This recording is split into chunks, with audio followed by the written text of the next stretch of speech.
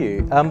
This is a topic that in a couple of ways has already been touched upon in earlier presentations, which is always good to see when you do sort of interdisciplinary stuff. There's always a worry that you'll be out on a limb and no one else is talking about that sort of thing and it's not very interesting to them. So hopefully this will be somewhat interesting to you. The area I'm looking at is this question of the spirit of sport. So when we say the spirit of sport is violated by doping in sport, what do we mean by that? Where do we get that idea from? And what implications does that idea have? It's a debate that we've been having for a very long time. It's a debate that seems pretty intractable. People have very different ideas about what the spirit of sport means, what should be included in the spirit of sport, and how doping in sport in particular fits into that. So I'm going to try and have a look at that together and ultimately, to sort of foreshadow where I'm going with all of this, offer the suggestion that there is something intrinsic to sport that involves a necessary connection with morality, not just a tangential connection, not a connection that arises as a result of, for example, fame or wealth or money or the celebrity that comes with sport, but that is intrinsic to sport itself. And also that this shouldn't be a surprise to people, that in fact we've been operating with this assumption for quite a long time. It just hasn't been a spoken assumption. And I'll be looking at that through the lens particularly of where this debate is most heated, and that is the use, or the banning rather, of non-performance enhancing drugs. So the drugs that exist on the WADA's banned list that if you take them aren't necessarily going to make you a better athlete. In fact, in many cases they'll make you a significantly worse athlete, but they still exist on the same list as performance enhancing substances. So we're going to identify what we're arguing about. I'm going to look at crime and morality just as a bit of an insight into the way in which we think about rules and what is right and what is wrong, the extent to which they overlap, the extent to which they don't. And we'll give the example of the drug criminalisation debate because, as we're all no doubt aware, people are in a debate about what drugs, if any, should be criminalised as much as they are in what drugs, if any, should be on the wider banned list. And then we'll see how this feeds into the question of sport and morality more generally, and in particular the question of what we can reasonably expect of athletes, because that's been quite central to how people have thought about the idea of sport being necessarily linked to fairness rather than sort of linked in a more tangential way. So, what are we arguing about? There is, and it is an understatement to say this, widespread academic disagreement about which drugs should be banned in professional sport. There's widespread disagreement about whether there should be any drugs banned in sport. Julian Savulescu, sort of agent provocateur in practical ethics, has been very, very vocal. Again, just recently I read a conversation piece from his just late last year saying that the whole anti-doping regime is silly and we shouldn't have an anti-doping regime, full stop. That view has been very influential, and when you read the sports ethics literature you find lots of people citing Savulescu, and even people who don't necessarily agree with everything he has to say being very influenced by the shape and form of the arguments he's brought against an anti-doping regime. He's popularised essentially this notion that we should have a banned list, such as it exists, that is wholly centred on the question of athlete health. So unless we are banning a substance because it causes harm to an athlete, then we shouldn't be banning that substance. What we should be doing is saying here is a testosterone-estrogen ratio that is safe, and however you achieve that, whether you achieve it naturally or whether you achieve it through supplementation with androgens and so on and so forth, more power to you as long as you do it in a safe way. That, of course, invites a very interesting question. Why would you be interested in safety if you've already decided that you're going to have a no doping type policy? There are a lot of things we do in sport that are intrinsically unsafe, and attempts to make them safe, concussions, head injuries, these sorts of things are themselves sort of vexing issues. We haven't completely reconfigured the way we do rugby simply because of the health conditions, though we are making serious and big changes as is appropriate. And where that debate sort of gets even more heated is as soon as you start talking about non-performance enhancing drugs, and cannabis is the number one drug that causes consternation in this context, because there are jurisdictions in the world where cannabis is perfectly legal, and you have a scenario in which if you are tested positive in competition for cannabis use, that can cause a ban, and has caused a ban in Australia quite recently. Mackenzie Archer was given a 2-year ban between 2014 and 2016. He was a pitcher. He was with Perth Heat Baseball. I think he traded to Canberra just before the ban, or it may have been one of those situations where he was traded and then the ban came into place, as unfortunately happens. He was tested positive for dexamphetamine and cannabis. There is a lot of debate about whether dexamphetamine is performance enhancing or not, though most of the literature seems to suggest there's very little evidence to suggest that it's performance enhancing in any relevant event, to any relevant extent. Mark Harris, similarly a table tennis player, ping pong, was given a ban for dexamphetamine, and given that we know one of the things that dexamphetamine does is reduce your reaction times, no doubt it didn't help him very much when it came to playing ping pong. Indeed, one of the interesting ones that arises, because the ASADA drug testing regime has its tentacles into all sorts of sports, is that Lisa Roberts was given a 3-month ban for testing positive to cannabis. She is an outrigger canoe racer. So we have a drug regulatory testing regime in this country that reaches into all kinds of sports, and sports you wouldn't necessarily think of as falling under that kind of anti-doping banner. When you talk about, I don't like to use the term recreational because it seems to make them seem like they're a great time, but drugs like cocaine and so on and so forth, we don't need to look very far in the headlines to see NRL and AFL clubs being caught up in those kinds of scandals. So, what do we agree on? One thing there is almost universal scholarly agreement about is that the WADA's spirit of sport criteria is vague, unhelpful and possibly incoherent. I have in the paper a list of articles which make that claim about the WADA's spirit of sport, and it is enormous. I mean, the number of articles I have found, even those that are all for banning all kinds of things, including non-performance enhancing substances, agree that, look, this is just a debacle. Why is it a debacle? Well, you only need to read the WADA's spirit of sport. Now, I hate to say definition because it's not really, but how they characterise the spirit of sport to see where the confusion arises. It's not linked to any other sporting body. So the IOC has a charter, and they've developed that charter over a very long period of time, and there is a lot of history and rationale to the way it's been developed. It goes back to the ideals of amateurism and Olympism that underlie the Olympic Games, so on and so forth. The WADA has taken quite a different approach. What they've done is list a whole series of values and said these, in some vague way, comprise the spirit of sport. So I'll read some of them for you. Ethics, fair play and honesty, health, excellence and performance, character and education, fun and joy, teamwork, dedication and commitment, respect for rules and laws. And what a surprise that an anti-doping authority thinks that respect for rules and laws is one of the spirits of sport. Perhaps if we were coming up with a list that might not make the cut or would be very low down the list. Respect for self, others and participants, courage, community and solidarity. If you are scratching your head saying, what does any of that mean? How do we use it as a criteria? And it's an explicit criteria for whether a drug goes on the banned list or not. A drug can be non-performance enhancing but breach the spirit of sport, as we've seen in that list, and on that basis alone be banned.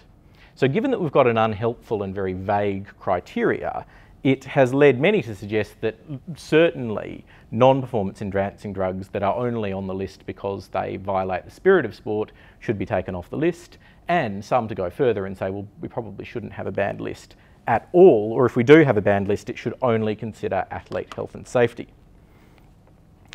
Let's pause for a moment and have a very quick chat about crime and morality more generally, because we're all broadly comfortable with the idea that there is a necessary and intrinsic relationship between the criminal law and morality. People disagree, and this is largely what politics is about what particularly should be a crime, but they can have that disagreement without disagreeing that crime is morally problematic most of the time. Very few people would say there is no moral element to crime.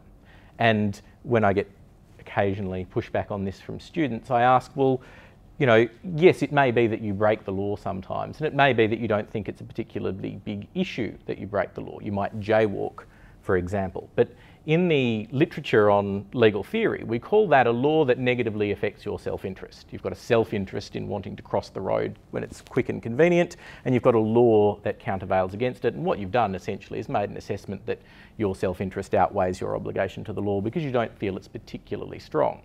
Rarely would you say you have no obligation to the law whatsoever. It's just that it's outweighed in this case. To put it another way, if I called you a criminal, I am not merely saying something descriptive. I'm saying something normative. I'm saying something about your ethical capacity, your goodness or badness as a person. No one would take the word criminal as a purely descriptive, you know, that is a fact about some act I have undertaken. You'd say, well, they're saying I'm a bad person.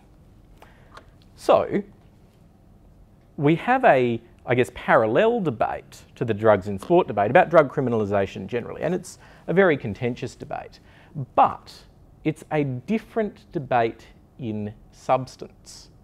So I've used Scher and Husak as two philosophers who happen to have been arguing about this in a journal fairly recently, but there are a number of examples you can give on both sides of the debate about what, if any, substances should be criminalised. And they both disagree, but they disagree about the relative merits of decriminalising drugs. They disagree about the effect that decriminalising will have, whether it will be more harmful or less harmful overall to the population. They don't disagree about the essential terms of the debate. That is, they don't have a disagreement fundamentally that there is a link between crime and ethics or crime and morality. They simply have different views about what we should prioritise in that debate and how that debate should be undertaken. Even people who take a very hard-line kind of libertarian approach to crime, that kind of classic John Stuart Mill harm principle approach to what we should criminalise. Unless it harms a person who hasn't consented to that harm, people should be allowed to do whatever they like. We hear that position taken occasionally. Some of our politicians quite famously take that quite libertarian position. But what we often forget is that when John Stuart Mill proposed that position in his famous treatise on liberty, he gave it for entirely moral reasons. He said, this is a classic utilitarian justification for having the harm principle as to when we should and shouldn't legislate. That is, the chances are that politicians will get wrong what is actually immoral, and they'll make things illegal when they're not really immoral. They have an incorrect sentiment, they have religious values, they have social values that they're not willing to challenge, and so they'll be incorrect about it. So the greatest good for the greatest number, the classic utilitarian ethical justification, is to have a harm principle restriction on what we criminalise and what we don't. So even if you're taking a very hard line, sort of, you know, we should criminalise very few things, the intrinsic and underlying justification for that is quite often a very standard utilitarian ethics type justification. What this means is that in debates about drug criminalisation, because we all agree on the terms, at least in theory, one person is right and the other is wrong. I mean, it might be hard to work out who is right and who is wrong, but the debate isn't incommensurate. The debate has an end point. We haven't found it yet, but no doubt it will. By contrast, the very classic debate about the banning of performance-enhancing drugs in sport, and by implication also non-performance-enhancing drugs, does seem intractable. And I've used Devine as a foil to Julian Savulescu's very famous articles that no doubt many of you have read. It's in the British Journal of Medicine and it's cited all of the time. Devine has responded to that by saying, well, no, there are lots of things intrinsic to sport that we might want to protect, and we've got good reasons to want to protect them, and we can protect those values by banning certain kinds of substances that on grounds that are not simply athlete health. And because they have a sort of fundamental disjunction, essentially a disagreement about the terms of the debate, is sport and morality an intrinsic necessary connection, or should we just get rid of it and think only about athlete health? It doesn't seem there's very much for that to go. What I want to suggest is that it shouldn't surprise us to learn that sport and morality have an intrinsic connection, because what is sport other than a social practice? It's a practice engaged in by groups of people. And should we be surprised that any time you have groups of people interacting, you have necessary and intrinsic moral problems that have to be solved? There are necessary and intrinsic moral connections between the way people act in groups. For example, certain kinds of rules about conduct are almost universal in professional sport. I can't point you to a sport anywhere on the planet that allows you to abuse umpires. I can't point you to a sport anywhere on the planet that allows you to break the rules and then not have a significant infraction for trying to cover up the breaking of the rule, for acting in such a way as to prevent the rules of the sport from being applied. If we don't think there is a necessary connection between sport and morality, this proves a big problem. Why has it happened by accident that all sports everywhere have sort of generated these kinds of broad classes of rules? I suggest it's because, like all kinds of human interaction, moral issues arise. Sandra Lynch, who's written very extensively on the question of the spirit of sport and the ethics of sport more generally, reminds us that Olympic ideals of fair play and amateurism are often a convenient historical forgetfulness. We find professional athletes, even in the ancient Greek period, in the sense that they are being paid or sponsored. Lynch contends that athletes are not possessed of any qualities that make them intrinsically superior moral agents. I guess that depends on your sport. For example, I train and referee in wrestling, where I can assure you we're all moral paragons, but it may be that in other sports that's not the case. Lynch binds up the question of athlete morality in a broader question about status, wealth and celebrity, and she follows the classic dispute between Charles Barkley and Karl Malone. That is, Charles Barkley, you'll remember, was the face of Nike's I Am Not a Role Model campaign. Dunking a basketball does not make me fit to raise your children. His teammate Karl Malone said, look, we don't have a choice. We are role models. Our only choice is whether to be good or bad role models. The question is, are athletes phronimos? Phronimos, ancient Greek word meaning essentially that they are kinds of moral paragons who are to be emulated. The immediate rejoinder to this is, well, aren't we being a bit precious? I mean, are athletes really expected to be moral paragons? Because clearly athletes are not saints, and nor should we expect them to be. And Charles Barkley is quite right. Simply because he can dunk a basketball doesn't mean he should raise my children. That would be silly. But, and it's an important but, well, of course, there are still degrees and levels of fair play that we can expect of people. And of course, it depends on your position within the sport. If you are captain of the Australian Test cricket team, more is expected of you in terms of your leadership position than is expected of Shane Warne, who was notoriously not made captain of the Australian Test team, not because he wouldn't have been a good captain. He made an excellent captain of the Rajasthani Royals. Largely, I suspect his off-field indiscretions had a lot to do with why he was never made captain. We get excited about sport and morality for the same reason we get excited about politicians and morality, for the same reason we get excited about celebrities and morality, because every time you've got groups of people together, of course you've got a necessary connection.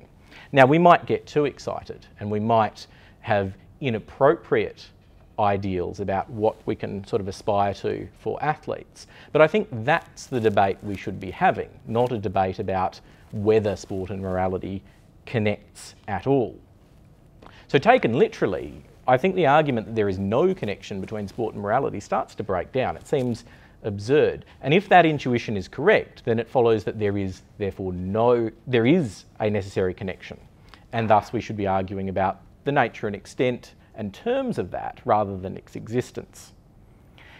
If this is right, what are the consequences? Well, the consequences are, first, that Julian Savulescu is wrong, and it's always nice to be able to say that. Athlete health is not the only factor that approves in doping. The spirit of sport can be extended to the reasonable moral expectations on athletes, but also not further than that. That if we're going beyond what we can reasonably expect of athletes, well, the spirit of sport shouldn't be doing that work. And the debate should become about the extent of the limits rather than their existence which is where we will leave it. Thank you very much.